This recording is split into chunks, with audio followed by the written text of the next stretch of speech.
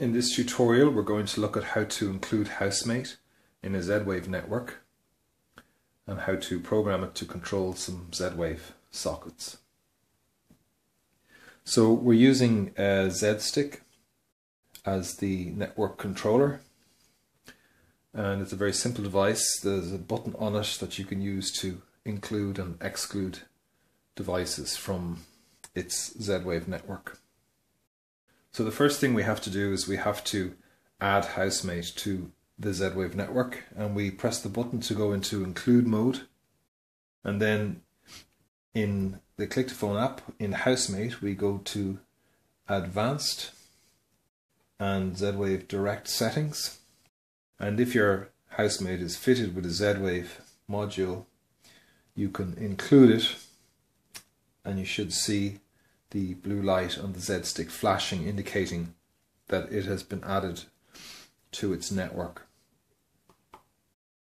So that's that. The HouseMate has been added to the Zwave network. Now we've already included this Zwave socket. We no longer need the Z-Stick. In fact, all the further programming will be done through the app to make associations between the HouseMate and the Zwave appliances.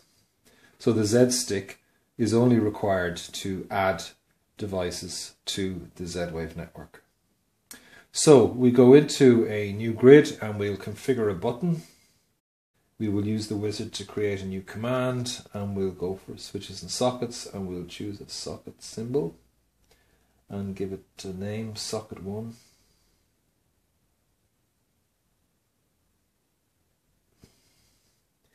Okay, now this button doesn't do anything yet. We have to program it. So, to program it, we see now when we hold on the button that we have an option called Zwave Wizard. And there's some information about how to use the wizard. We'll choose Continue. The first thing is to create a new group. In the Zwave Direct, appliances are gathered into different groups. So we will create a new group and we will use the command name, which is socket, for this new group. The next step is to choose what happens to this group of Zwave devices, and we're going to toggle on and off the device. So in many cases a group will actually just have one appliance in it, but it can have up to 8. The next step then is to add a device to the group. So you do that by pressing the Identify button, or sometimes called the Include button, on the appliance that you want to include in this group association that is stored in the HouseMate. So we'll choose Add Device and then press our Include button. Now we can check that now by pressing the button, and there it's turned it on and it's turned it off. So that's one device included. The next step we will take is to add a second socket. Now this socket has not been added to this network before, so we will need our Z-Stick.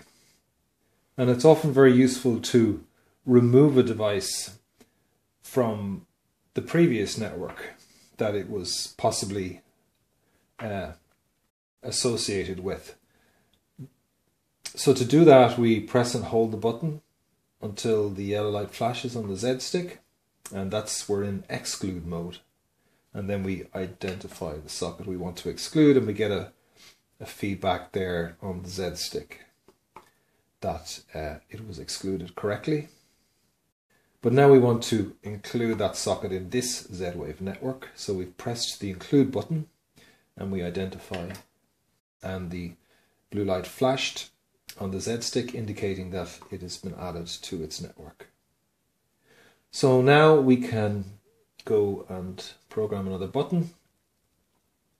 We'll choose the wizard.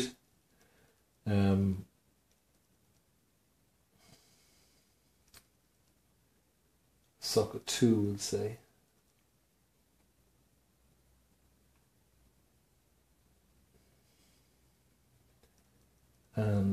we go to the Zwave wizard, we create a new group, toggle on off for the action, add device, and now we can test the socket. When you're testing the button, you always need to do it twice in case the button was in the state that you've just requested.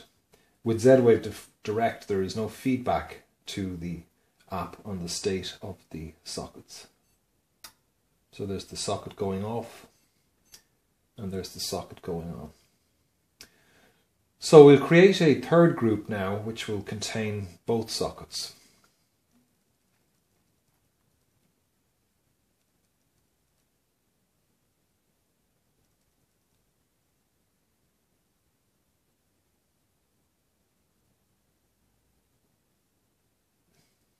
And Zwave wizard, continue, a new group, both, and toggle on off again,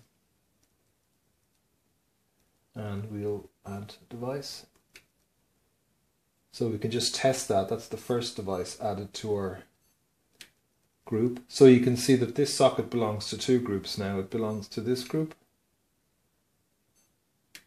and it belongs to this group. We just get the names of the buttons up here to make it clearer.